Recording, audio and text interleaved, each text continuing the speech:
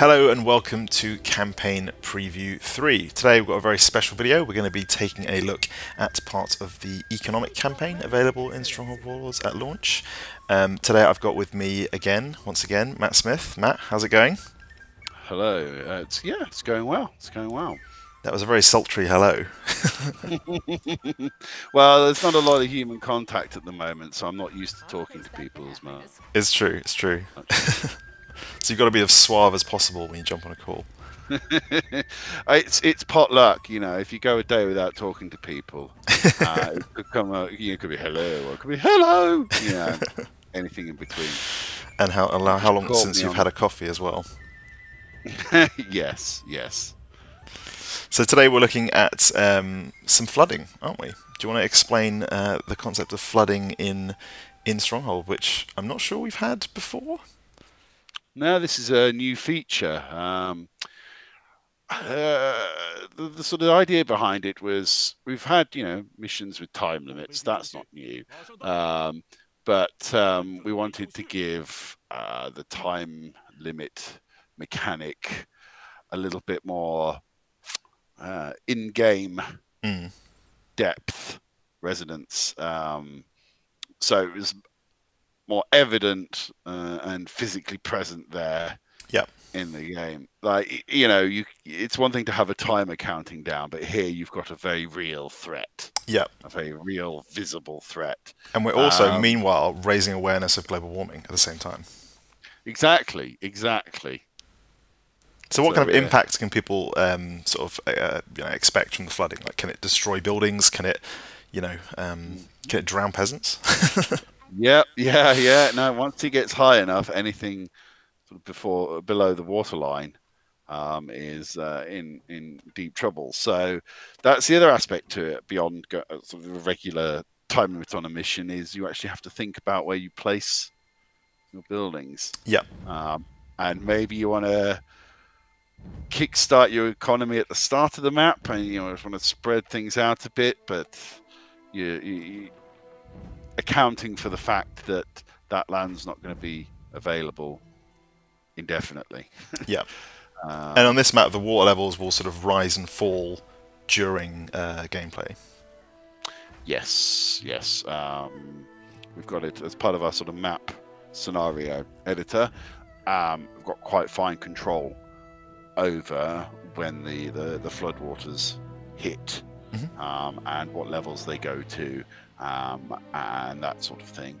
From the technical point of view, it's actually separate from the existing water systems we have, so we're able to control it as its own thing, separate from everything else.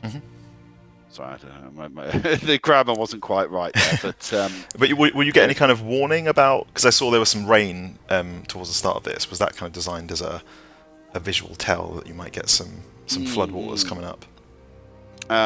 Yes, and again, even though it's separate, it's another aspect of the tools we have in our map editor that you can say, okay, well, from this point to this point, I want to change the weather, and that could be done as a purely visual thing.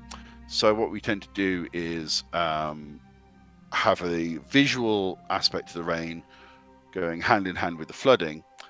And like you say, it's a visual tell. You can definitely see, it becomes a bit gloomy, and you can see the rain coming down, and maybe some of the ground will start to look a little waterlogged. So you've got that warning. We actually also then have thunderstorms as part of our event system. Cool. Which players, which you're seeing right now with the tiger attack. So yes, that icon in the bottom right there, it means that some tigers are on the prowl, and they're pretty fearsome. I have noticed as well, actually, that the tiger's health bar is starting to pulse. Is that kind of a quality of life change made? Is that for their special attack? Their kind of like their charge, or yeah. This is actually something I worked on quite recently.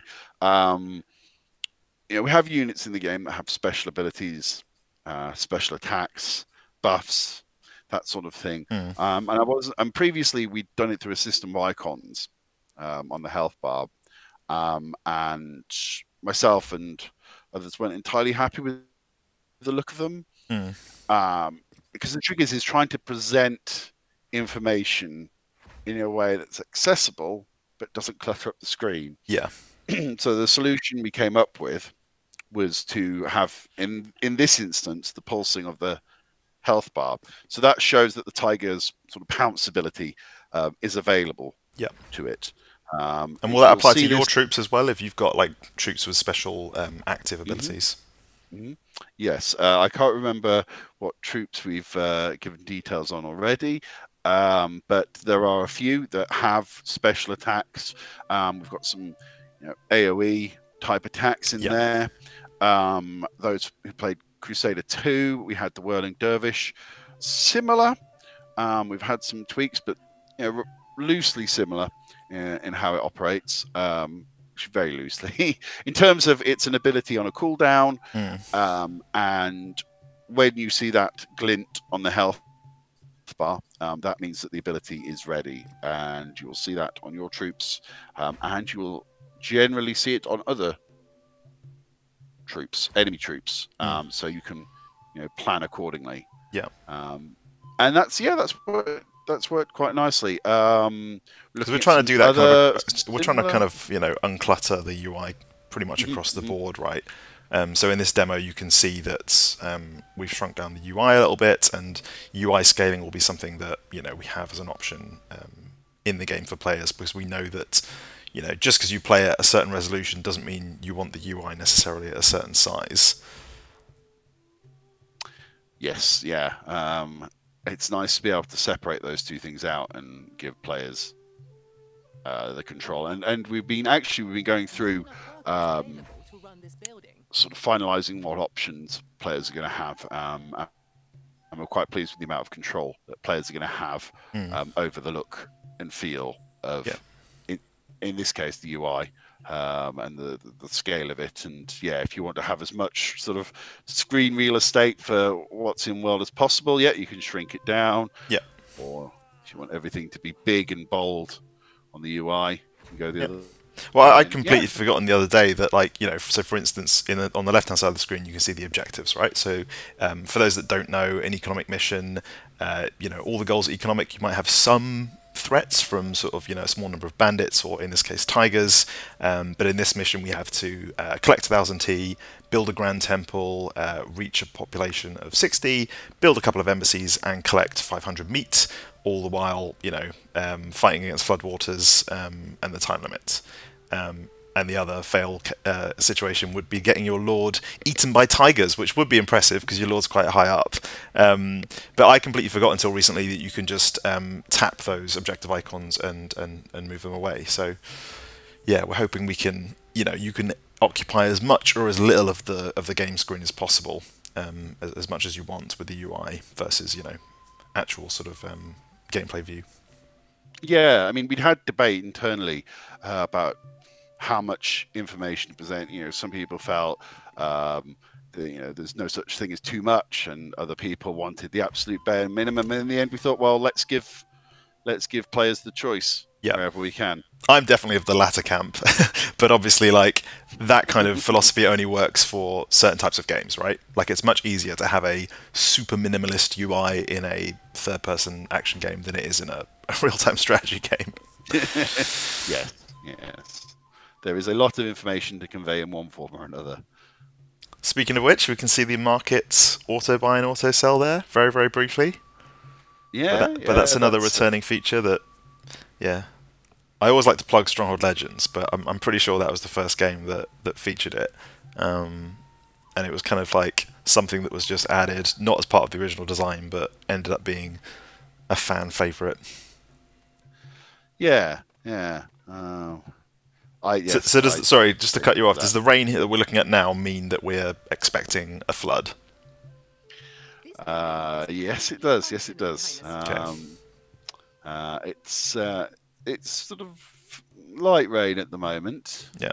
But it's when the Well, if I remember rightly, you'll see something a little bit more dramatic later on in the mission. So, This is like a light London rain that you might expect yes, yeah. on a dreary Tuesday. Well, yeah. Oh no, there it goes. It's starting to fill. Yes, there we are. Yes. Ah, the peasants died. Oh, poor guys. Yeah. There's. Yes, I fear for those houses. So buildings and peasants can be destroyed. So you essentially you might do like a risk reward thing, I guess, if you want to build housing and economy buildings at the lower level, and then maybe delete them when you know that the floods are coming. I'm sure players who are much better at the games than I am will be able to figure out clever strategies around that. A good example being Dave, who's playing it for us at the moment, our producer and QA lead. Yes, bit of multiplayer testing going on at the moment, and I don't tend to fare well whenever actual skill is involved. You're more fodder for the other people testing it. Yeah. There's nothing wrong with that. Yeah. Contribute in my own way. Exactly. But yes, you can see the rain stopped. The floods have subsided for now? Question mark. But it definitely sort of conveys the threat. Yeah. And it gives kind of more purpose as well, I guess, to being able to rebuild and delete buildings and all that kind of stuff. Yes. Instead of it just being like deleting buildings, something you do when you're up against it and you're about to lose, and you go, you know what, screw it, I'm just gonna delete everything and hope for the best.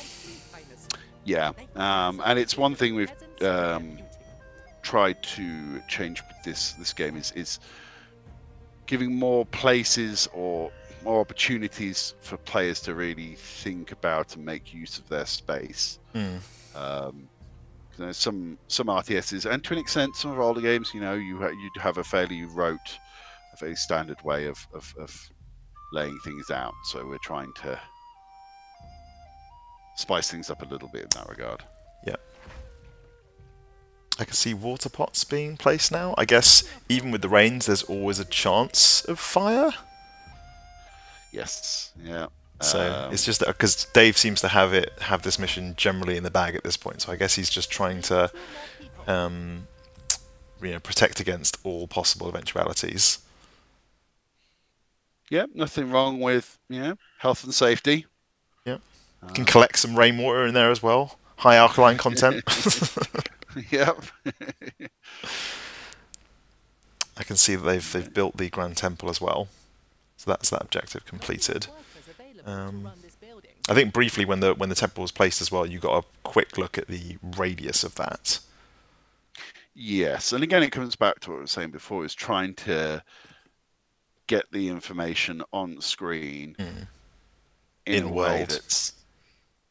Yeah, exactly. Yeah. Oh, he looks like he's a little bit. I can't tell. Is he short on peasants, or is he?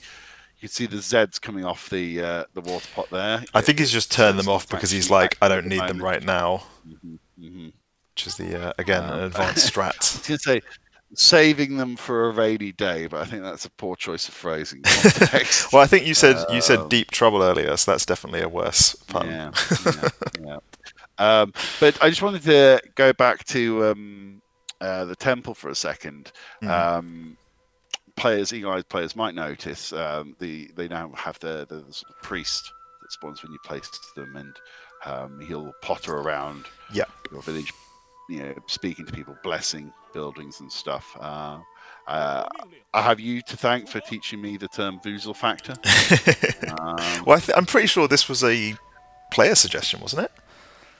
I believe so, yes. It might have been a mix of something we'd already intended and something people were asking for, but I'm fairly certain. I'm pretty sure there's it might even been things like that. Yeah. Where, we've seen, watching the Discord, and someone says something, and you think, oh, actually, yes, that would actually be quite straightforward to add, and would definitely add something to the game. And yeah, that was one of them, and you'll see something similar with a few of the town buildings. Is the category we use. So rather than say a production building, so embassies, sort of good lord, bad lord buildings, you'll see people pottering around going about their business, and yeah, it really helps it to feel like a living, breathing village. I've actually noticed that other companies have started to use the term. I mean, the term isn't new, but I have noticed that certain other developers and publishers have started to talk about Voozle factor, which didn't happen until we were talking about it. So There you go. Just saying Once we're again, you're a trendsetter. We Matt, we are as collectively as the developer, we are trendsetters. But yes, I do like saying it. I'm still not sure whether it's spelt with a C or a K though. I'm pretty sure it's a K. Yeah, I mean, feels like it should be. Yeah, we could just ask our German community manager. Yeah. But yes, Voozle factor is.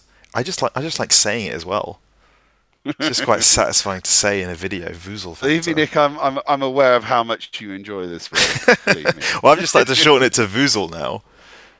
Internally now, Really? I'll just say it needs more Voozle. Yeah, I was saying this to someone on the project yesterday. We were like, oh, this part could do with a bit more Voozle. Nice. It'll just keep getting shortened until it's just W. We're just going to slowly turn into a German company. One day you'll wake up and you'll realise we're based in Hamburg.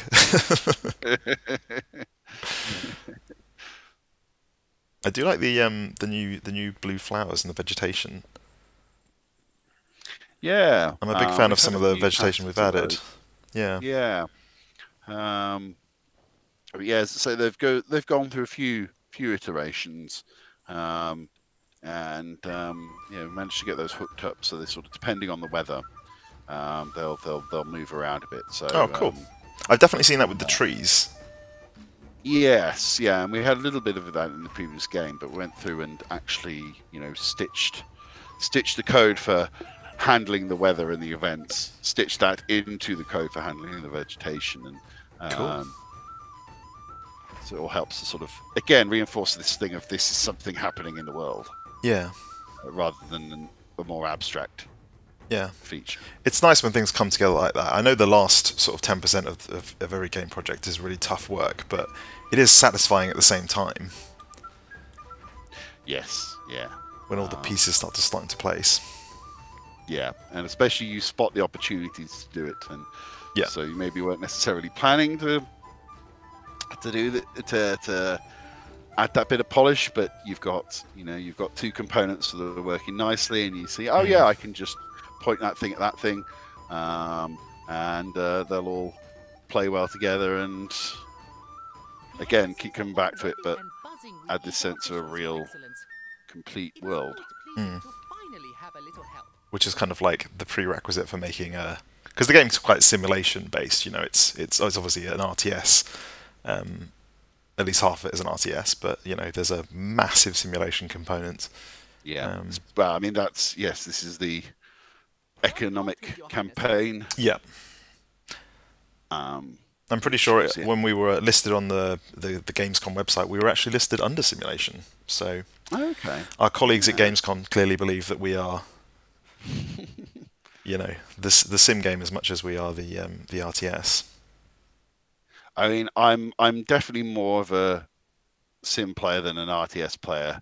In terms of my personal background in gaming. I definitely used to be the complete opposite, but I've come around. Like I love, I think it was Legends again, but Legends had an economic war mode, which I was a big fan of. So here we go, the lightning storm. Yeah, sorry, I didn't mean to cut you off there, but.